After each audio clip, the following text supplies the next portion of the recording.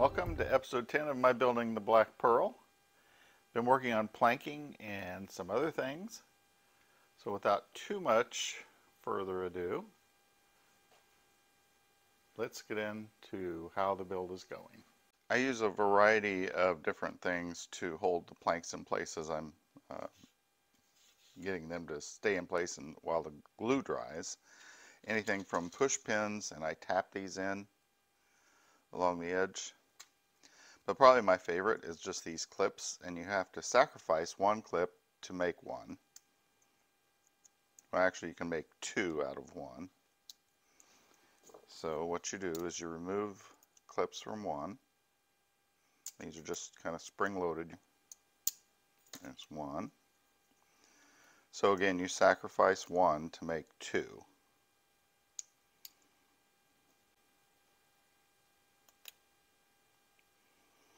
And now you have it. You can use it this way or this way. My preferred is like that, and then you just pinch it on the framing.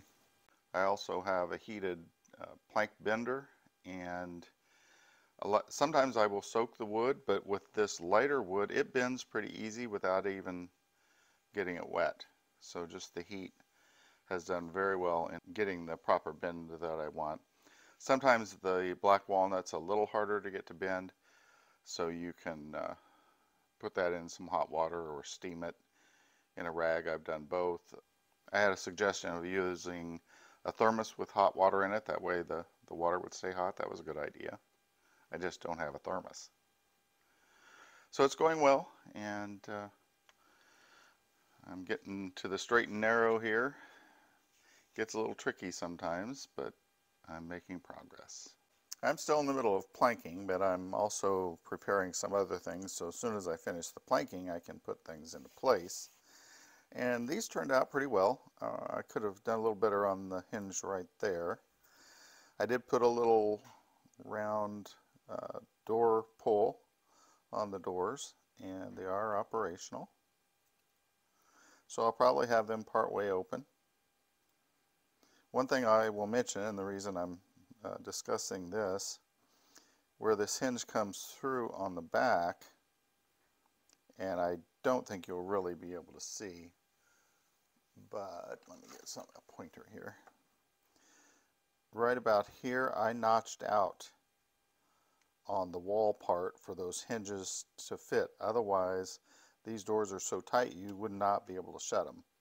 So I just took a file and filed a little notch out, just like you would a regular door. The only thing I have left that needs done is these nails, obviously. The hinge pins are too long, so I'm just going to snap those off. I'm going to leave a little bit of extra because I'm afraid that it'll all fall apart if I don't.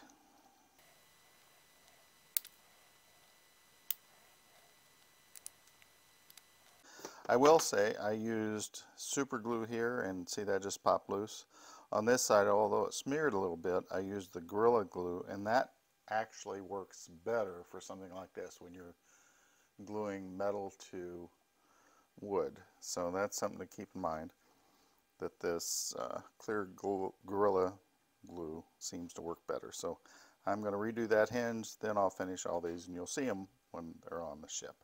I've perfected my push pin planking tool, and what I've done is I'm leaving the pin the full length, but I'm filing this down on one edge completely flat using these pliers, and this is a diamond sanding disc.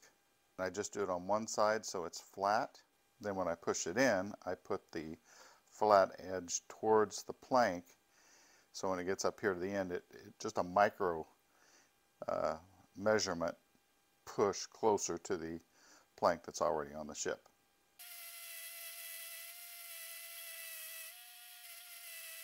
So when it's done, and maybe you can see that that's got one flat edge there on the top, and that's working out pretty well. I've just about completed the first layer of planking on the hull, and I thought I would show you how I come up with these measurements because I'm not an engineer, so I don't pre-plan it in any way. As an example, and I will mention, I'm going to end up with just exactly the right amount of planks with not much left over whatsoever. I'll come to this area, and this plank is actually working this direction because I alternated. And what I'll do is I'll put this in here, take it up to where I want it to end.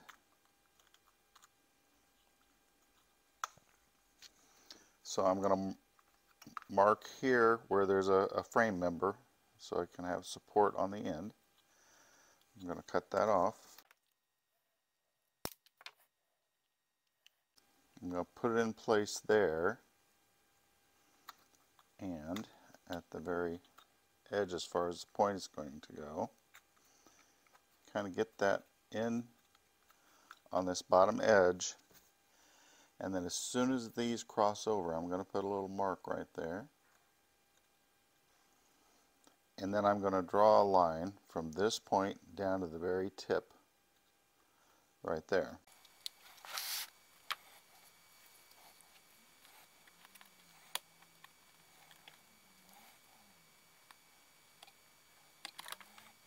And although not exact, that gives me a guide as to how much material I want to take off. And this little belt sander has turned out to be one of the best investments I ever made. And here's the part that you normally would sand on, but I use this top to do these angles. And I take whatever tool I have handy, this is a little file, and I'll use that to kind of put pressure on it to get that sanding angle down where I want it. Let me turn it around the right way. So hopefully you can see my line.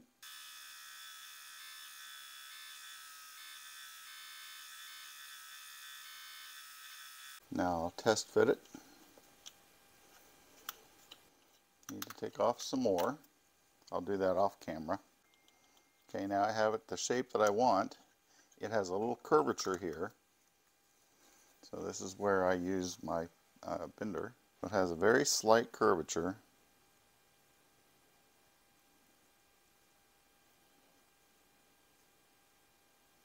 You can see I just did a little slight curve. And now I will slide this into place. Now that I know that's where it goes, I'll put glue in there, wood glue, and get it all set. I just wanted to show you how I did that, the angle cuts. I have the wood glue in place. This is the last plank. I'm going to put the most fragile in next. I don't know if you can see the back of the ship, but I've already started, so I'll have to live with it. And then I'm going to bow this up a little bit, tuck that in there, and then force it each direction. Wipe off the excess glue. And you know what? I think I'm just going to let it sit there and dry on its own. It's down nice and snug. I've got the first layer of planking done, so what I'm going to do next is I'm going to sand this all pretty much smooth, and then I will take wood putty and fill in any cracks. So once I get it, as smooth as I can get it, then I'll fill those things in and then sand again. Then I'll stain it. And the only reason I stain it is in case there's a little crack on the outer planking, it'll be the correct color. I could also do it black and it would look more like sealer. A couple things I want to talk about that were a challenge to me, and I'm still not sure how I would have dealt with it. It's this area right here, and I wish I would have spent more time filing down some of the, the bones of the ship, I call them, to make that smaller. You can see I added additional planks here. There's actually one underneath this one, and I did that so that when I sand it, I'll still have something to rest the new and final walnut plank on top of it. I did it a little bit on both sides, but I am going to file that down. Other than that, it went pretty well. This is all I have left of the first layer of planking, and I did end up using one of the smaller ones, and I think those are so when you do get to the end, it's pre-shaped so it can fit in a small space. Here's a close-up of that area that I'm talking about that I added additional pieces of wood off to the side. I kind of did it on both sides. You can see there's one hanging out there that's underneath that. So I will sand all this down and get this at an angle. All in all, this is probably the best planking I've done on any ship. And I attribute that to a little more experience than I've had in the past.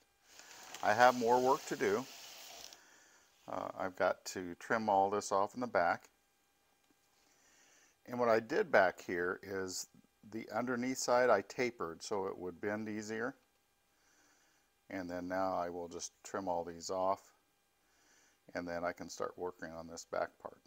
Let me show you what I set the ship on when I do work like this. I took some styrofoam and put a little thicker piece on the bottom, and this is just high enough that when it's setting here, everything is resting on this. Nothing on this framing is taking any of the weight from the bench.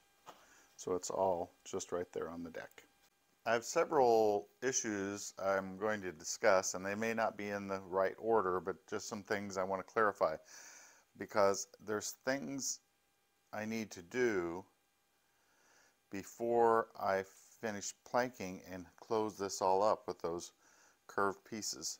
The best I've been able to figure out, or in my own mind, is I know I have to get all the wiring done for lighting, and I decided I'm putting lanterns at various places inside where all the windows are. I like that idea. Then I'll also have lanterns hanging down at various places within this section of the ship. So that's what these are for. I've wired up some more lanterns and just did them in reverse order so that the light comes up from the bottom. So it looks like the lanterns are just sitting there. Some of these wires are designated to go up to the lanterns that will go across the back of the ship. And for these, I'm going to switch out and use the flickering lights that I have, because the torch fixture itself is metal and the lights I'm using have the metal connectors. If it touches the side, it would short out. So what I was able to do is cover one of them, the positive lead, which is the longer of the wires, if you're familiar with these.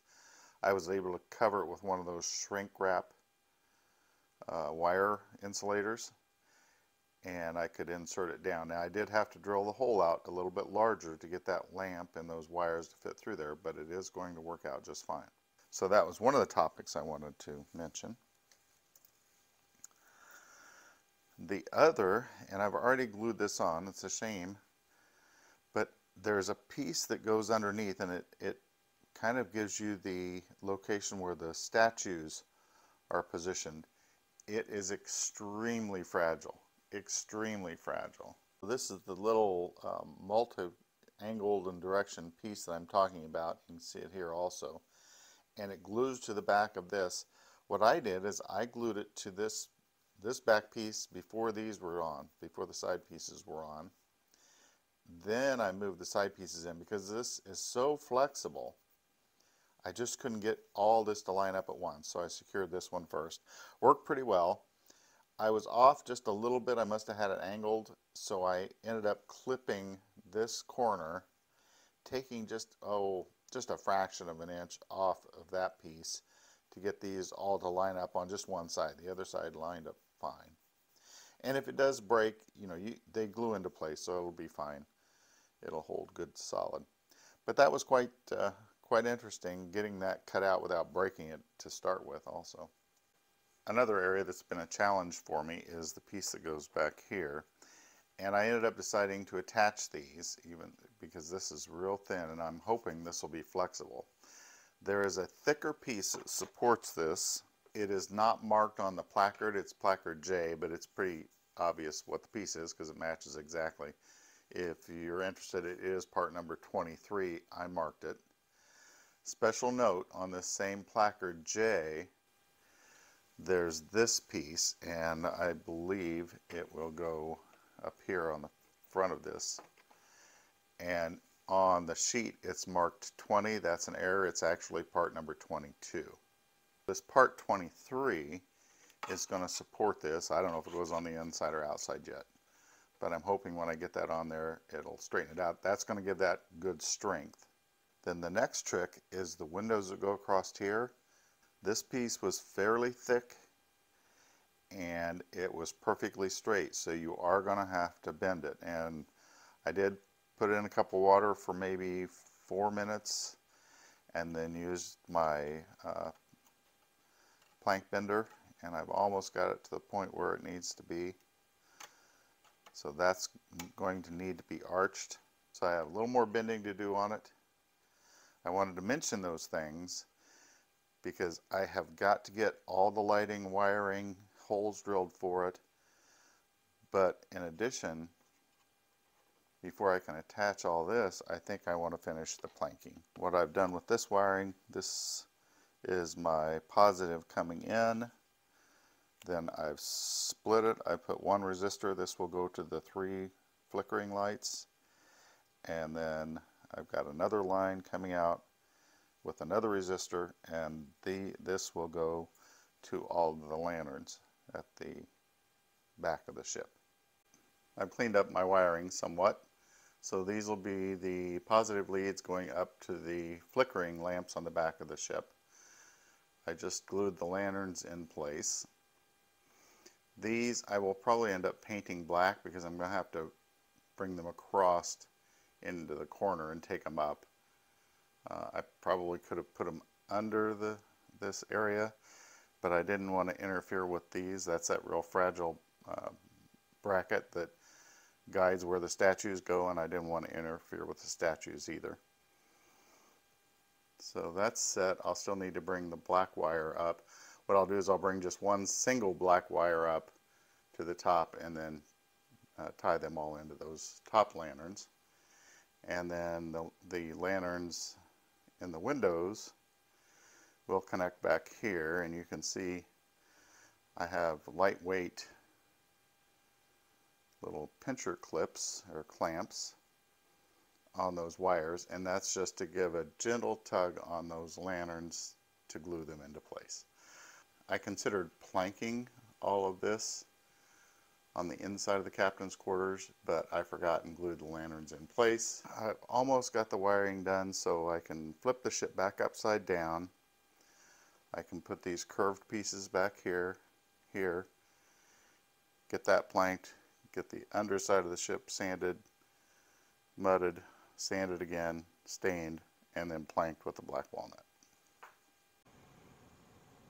I'm in the process of test fitting this uppermost deck, and I did have to do some polishing or sanding some of the edges to get this to fit in just right on both sides, but I did get it. This puzzle piece that comes out, I had to sand the bottom off quite a bit, but again, it all worked out fine. This all gets covered with walnut planking, and obviously this will, with a little pressure, will go down into place. And I think I've talked about these, but they're all in place and lined up pretty well. I do have the lanterns in the captain's quarters. I had one malfunction, I broke a wire to this one, so I have a little solder joint there.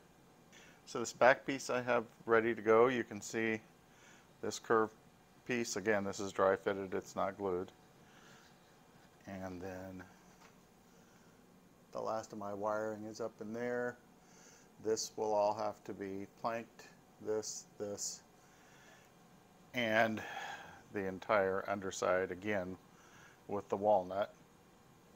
I did have one setback when I was pounding and putting the planks on. The pins on my door released and one of the doors fell off. I think I'll be able to reach it. I may have to take the pins out and glue it in place. I think it's one that's up front. Or I'll just lay it down like it fell off. We'll see. Here's a couple more examples of me dry fitting things. These are the back windows, and again I'll have to pinch all this together with clamps. But that's all fitting very nicely. Then there's a little channel burnt in, laser burnt, and that's where they recommend the wiring go. I will take one wire up there, but I'll probably make another channel on the two sides. I'm not completely decided on that yet. And these are all individual pieces, so they'll need to be glued in place also. This is a good place for me to stop on episode 10. And I'll continue working, but I think this is a good place to take a break. Again, I appreciate everyone following along, and if you have any suggestions or ideas or comments, I'm all ears. As always, thanks for watching.